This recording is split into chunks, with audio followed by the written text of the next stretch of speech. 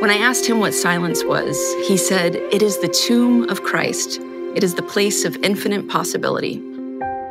So in that way, right, loving silence is a place of resurrection, a place of holding us, a place of moving us beyond and awakening.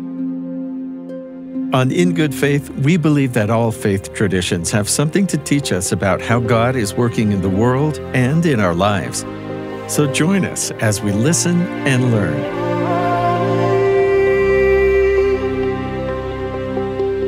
Today on In Good Faith, I'm excited to ask a question that's crossed my mind, well, sort of. Senior producer Heather Bigley, have you ever wanted to be a nun? It's such a hard question, Steve. When I was younger, I wanted to run away in so many different ways from my home. One of them was boarding school, and one of them was like, oh, what's this nun thing that I could look at, So maybe? How about that? Yeah. I think we've all wondered what it would be like to, even when I read about Jesus in the New Testament, 40 days in the desert, what does one, some people, and that used to be me, panic at the thought of silence. Right. Because we're thinking boredom. But there's this whole other thing that we're going to learn about today with Cassidy Hall, who's just fascinating. I don't want to give it away, but she has this marvelous story of basically her life in an instant changing when work got too stressful and she happened to be reading a book by a monk. And she wants to go explore, right? And in a way that we might not think of as exploring, right? Yeah. And she talks about that tension, like going to a place where you're silent all the time and there's all these rigid rules, and yet she found freedom. Yeah. Cassidy is an author, an award-winning filmmaker, a podcaster, and a leading voice in contemplative spirituality. Her films are In Pursuit of Silence and Day of a Stranger, and she's the co-host of the Encountering Silence podcast and creator of the Contemplating Now and Queering Contemplation podcasts. So I don't know if you ever wanted to go on a coast-to-coast tour of monasteries. It sounds lovely, and from what I know, Steve, you're starting your journey next May. So I am going to go to one of these silent retreats for 4 days, and you'll hear why as I start by asking Cassidy, what on earth were you thinking? To this day, every time I tell this story, it does seem shocking and strange, but also to this day, it is the thing that has made perfect sense to my spiritual journey. I like to say, and I know and I feel in my heart that spiritual life is alive and awakened to its greatest possibility in those moments of paradox when things don't make sense. And what happened for me is in 2011, I was working as a drug and alcohol counselor in Iowa, which is my home state. And in between clients, I was getting progressively just burnt out and overworked, underpaid. I was new to the field of counseling, and I was working for a community agency. So I was getting a lot of court-ordered situations and things like that. And I loved the work with the clients. It was more the problem of being overworked in that type of a system. But what happened for me is one day, in the midst of being overwhelmed with paperwork and overwhelmed with my caseload, I had a panic attack. And what really shifted for me that day was recognizing, okay, something needs to change, but what is it? And at the time, I was reading Thomas Merton's book called New Seeds of Contemplation.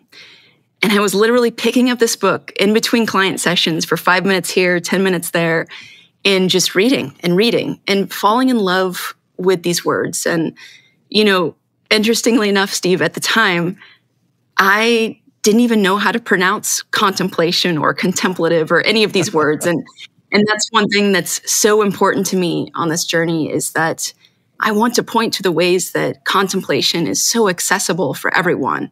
It's not about saying the word right. It's about taking that sacred pause to look out the window. And I was just in love with what Thomas Merton was writing. So I looked up where he lived. And he was a monk who lived at the Abbey Gethsemane in Kentucky.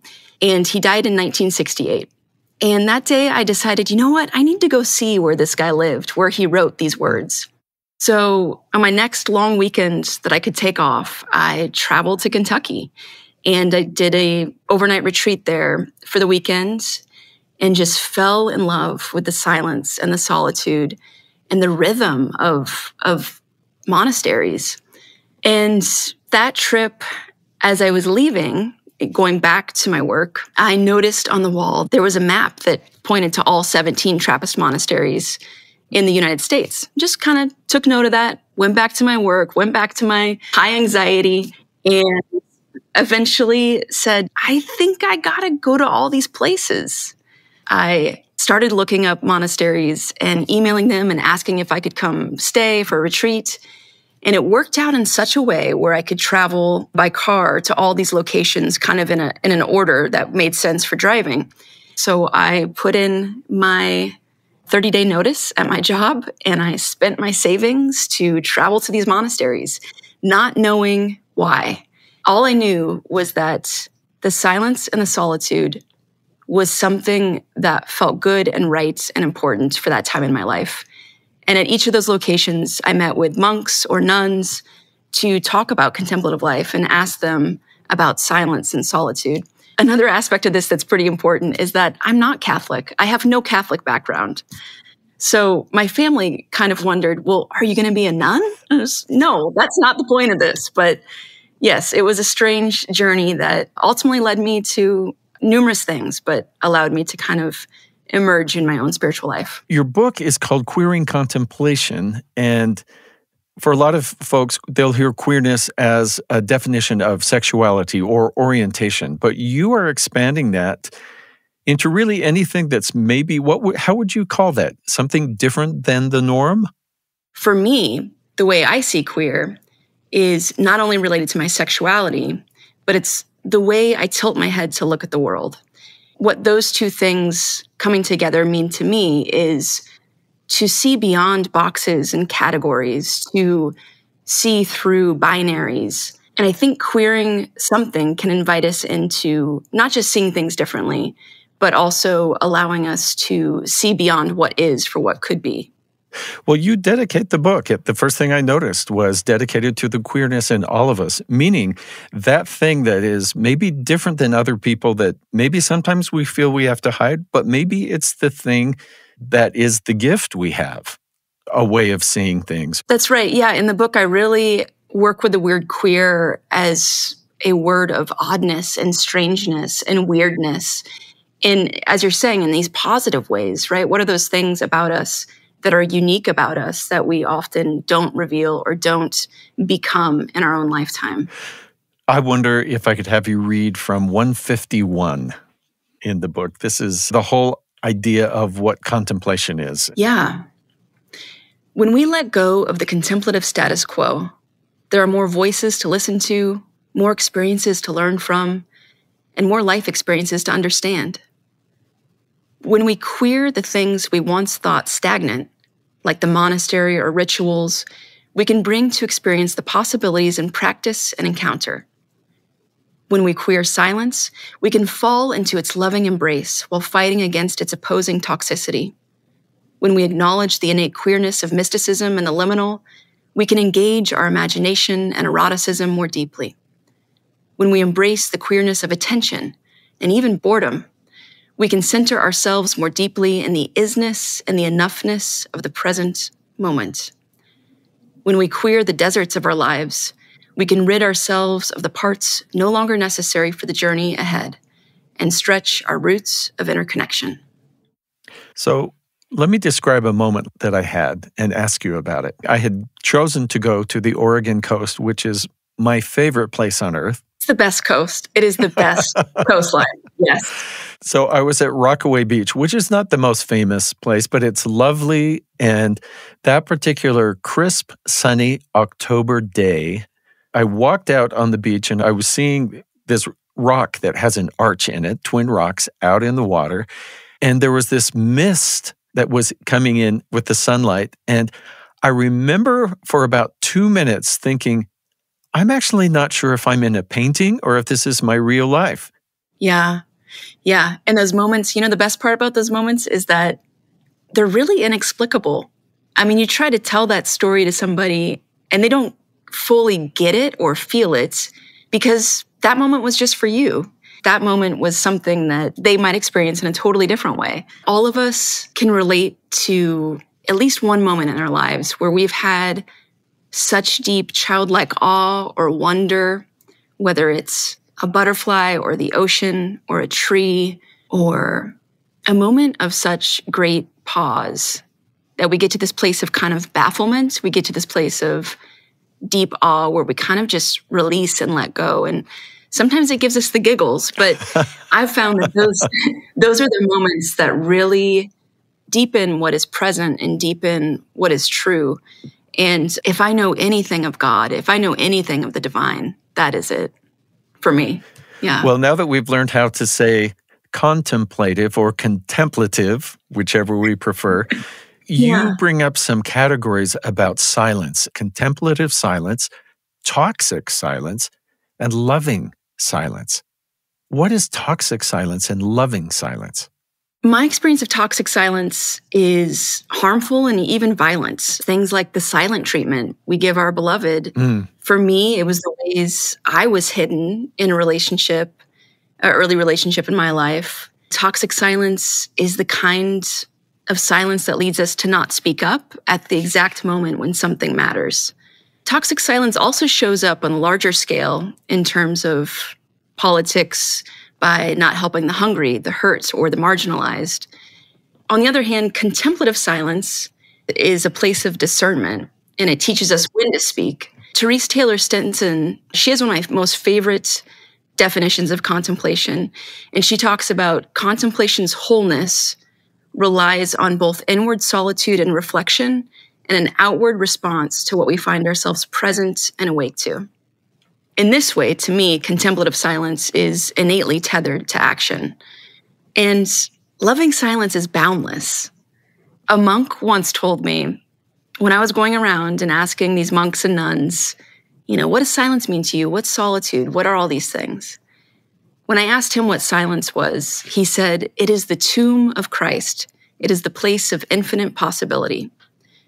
So in that way, right, loving silence is places of resurrection, a place of holding us, a place of moving us beyond and awakening. It's really necessary to know toxic silence and to see and understand toxic silence in order to meet and understand the loving and contemplative silence. That's generative, that's creative, whereas toxic silence is destructive. I'm wondering about the inner toxic silence. It seems like there must be a thing where we can't quite bring ourselves to admit something that's true. And you say, the first companion I'd been waiting for, after all, was myself. The first voice I'd been needing to hear, it turns out, was mine.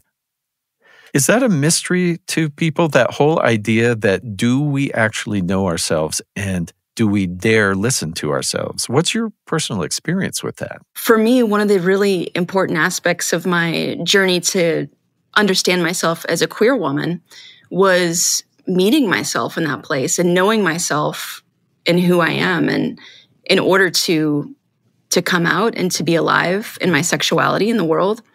And I was lucky enough to grow up in a family where there was no need for a coming out process. And I was blessed to be comfortable and allowed to be who I am very easily. Not everyone has that. But yes, the importance of meeting myself in the silence and finding out who I was a necessary part for me to step forward in wholeness. And really the ways in which I came to know myself and my own continual becoming allowed me to see contemplation and contemplative life as a more whole spiritual experience, because it's been often just tethered to voices that have been so much unlike my own. So this is really intriguing to me, that you have chosen to go to these monasteries because they are places of silence and contemplation. You're also entering a place that doctrinally does not support part of who you feel you are at your core.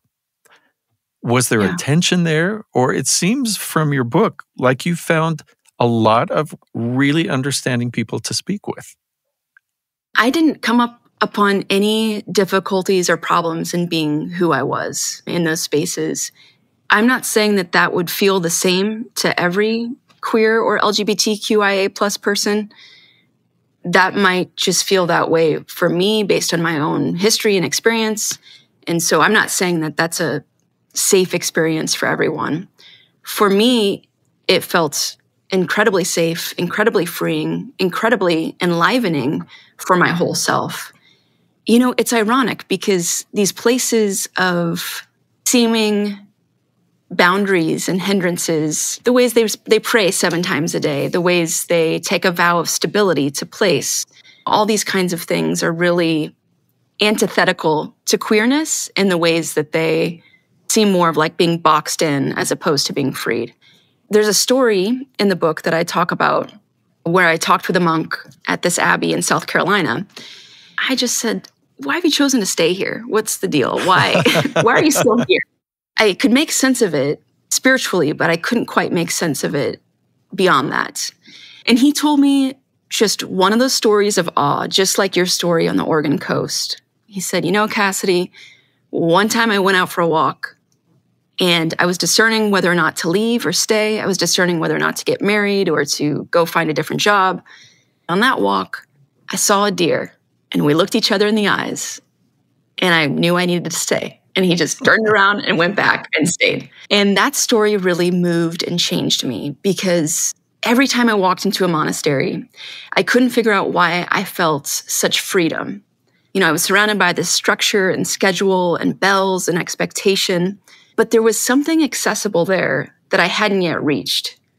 The monastery taught me that when I make commitments in my life to a place, to a person, to a value, there's something I cannot otherwise access without that commitment.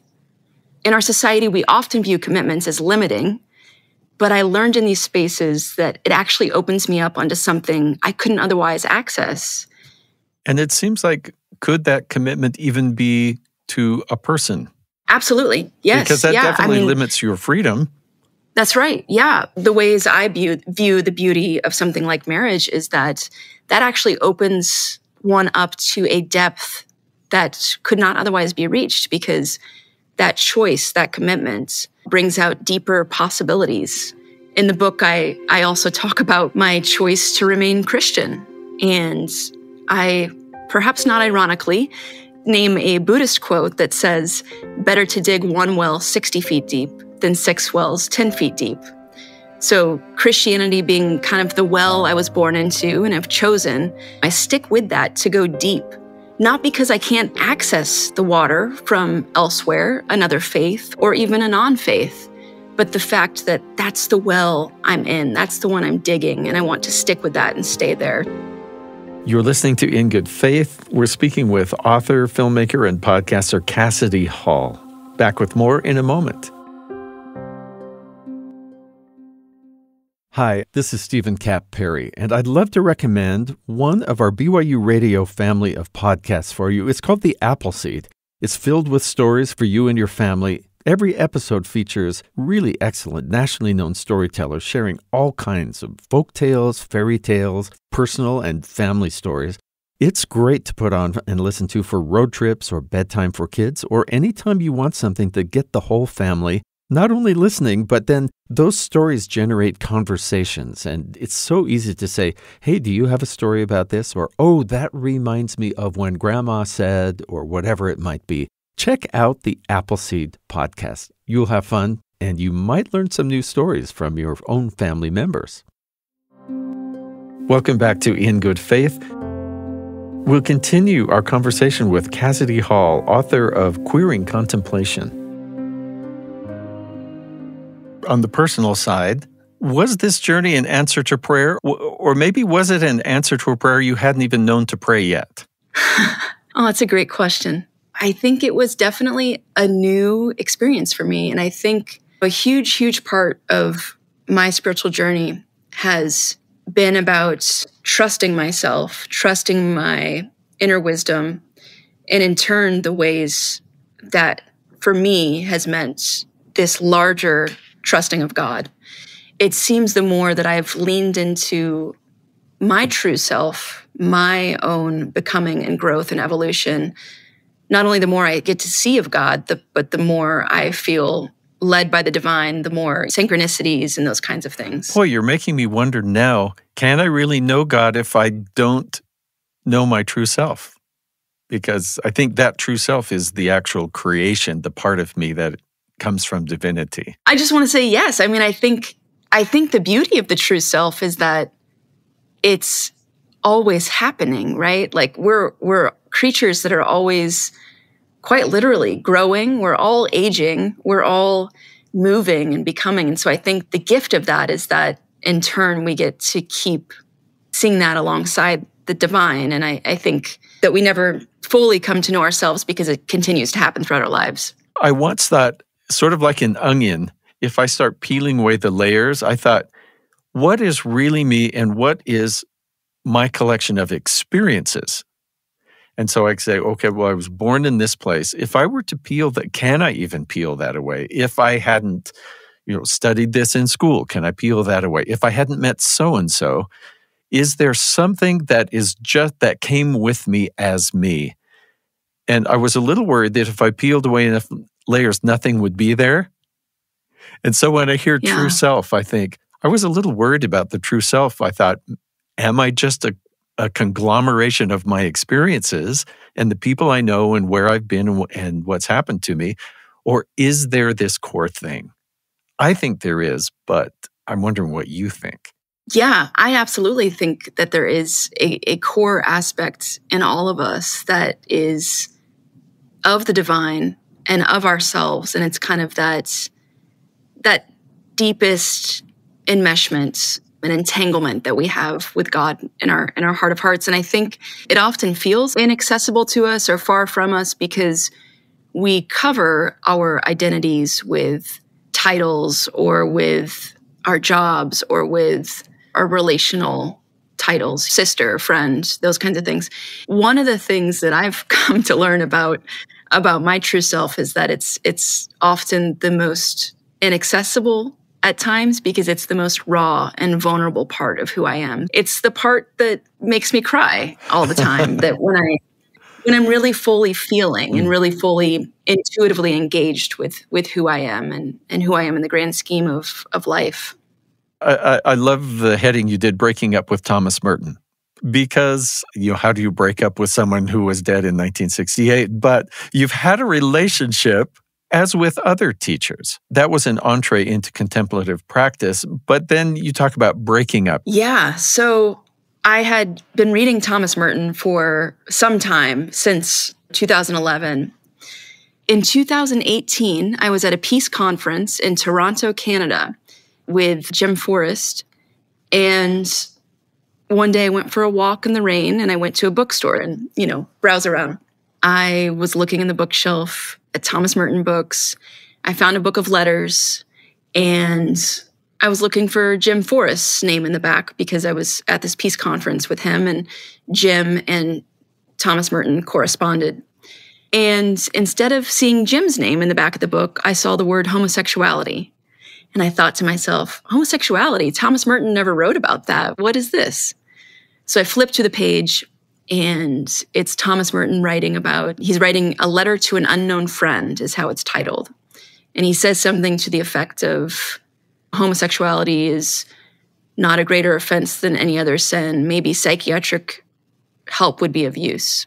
So this was hard to see because Merton was a hero to me, right? And so naturally this was hurtful. And so I kind of went on my way and carried on. And that was a big, big turning point for me about Merton kind of being a hero in my life. And so I do think it's really important that we need new heroes. We need heroes that speak to our lives, that speak to our times and these moments. And though I came to the contemplative life through Merton, I came to realize there were so many things that Merton just couldn't speak to, that either I was experiencing or seeing in the world or that others were.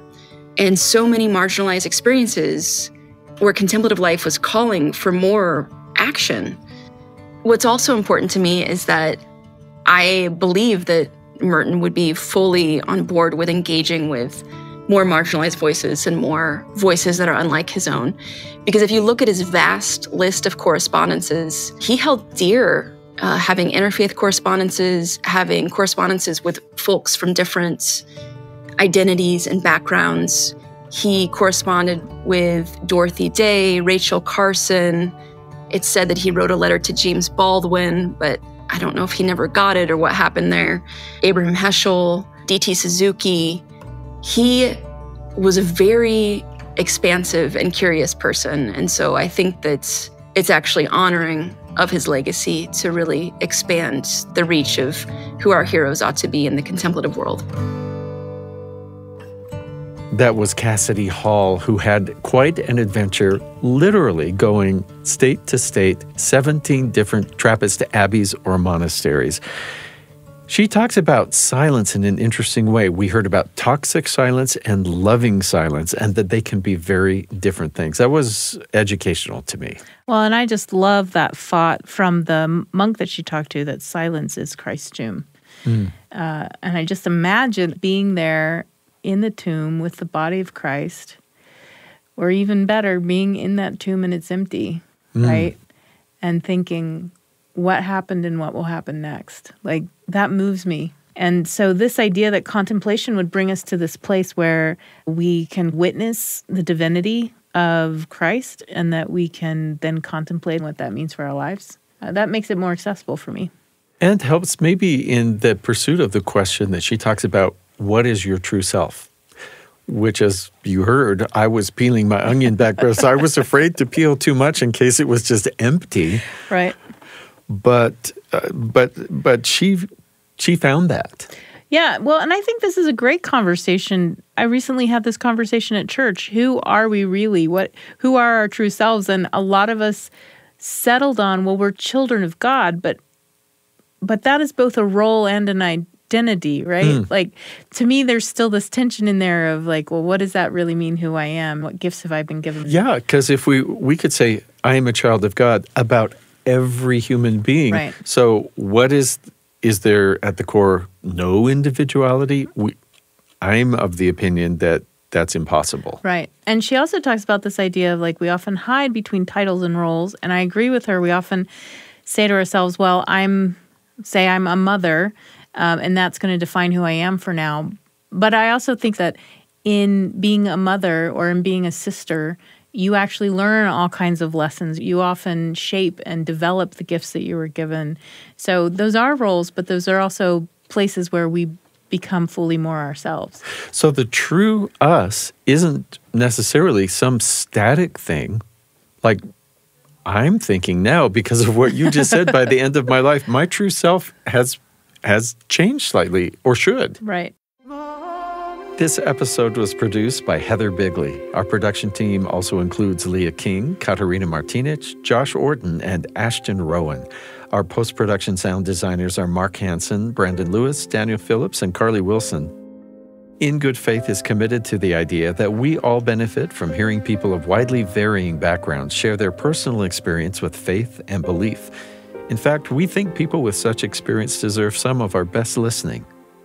If interfaith understanding is important to you, be sure and leave a comment or review where you get your podcasts, Spotify, Apple, wherever. Find us on Twitter or X, In Good Faith Pod, on Instagram and Facebook, In Good Faith Podcast. We have a YouTube channel too, youtube.com/@in-good-faith. In Good Faith is a production of BYU Radio. I'm Stephen Cap Perry. I hope you join me again soon right here in Good Faith.